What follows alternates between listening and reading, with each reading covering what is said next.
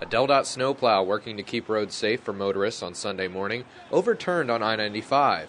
The accident happened just before 9:30, 1 mile south of the I-95 and I-495 split. The accident shut down 2 northbound lanes of the interstate for more than 2 hours. Police say the driver was attempting to make a U-turn onto the southbound lanes when the truck's load of sand shifted, causing the truck to roll over. Crews worked to clear the sand from the roadway before the lanes reopened.